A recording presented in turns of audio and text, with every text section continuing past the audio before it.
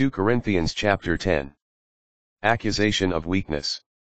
Now I myself, Paul, urge you through the gentleness and clemency of Christ, I who am humble when face to face with you, but brave toward you when absent.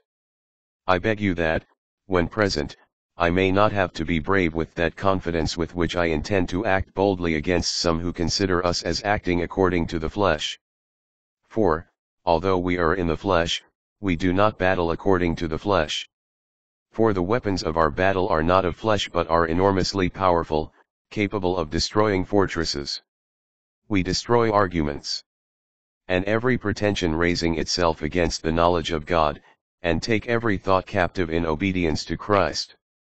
And we are ready to punish every disobedience, once your obedience is complete. Look at what confronts you.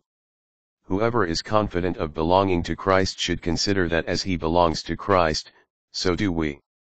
And even if I should boast a little too much of our authority, which the Lord gave for building you up and not for tearing you down, I shall not be put to shame. May I not seem as one frightening you through letters. For someone will say, his letters are severe and forceful, but his bodily presence is weak, and his speech contemptible. Such a person must understand that what we are in word through letters when absent, that we also are in action when present. Not that we dare to class or compare ourselves with some of those who recommend themselves. But when they measure themselves by one another and compare themselves with one another, they are without understanding. But we will not boast beyond measure but will keep to the limits God has apportioned us, namely, to reach even to you.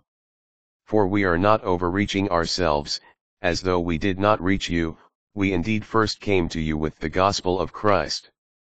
We are not boasting beyond measure, in other people's labors, yet our hope is that, as your faith increases, our influence among you may be greatly enlarged, within our proper limits. So that we may preach the gospel even beyond you, not boasting of work already done in another's sphere. Whoever boasts, should boast in the Lord. For it is not the one who recommends himself who is approved *, but the one whom the Lord recommends.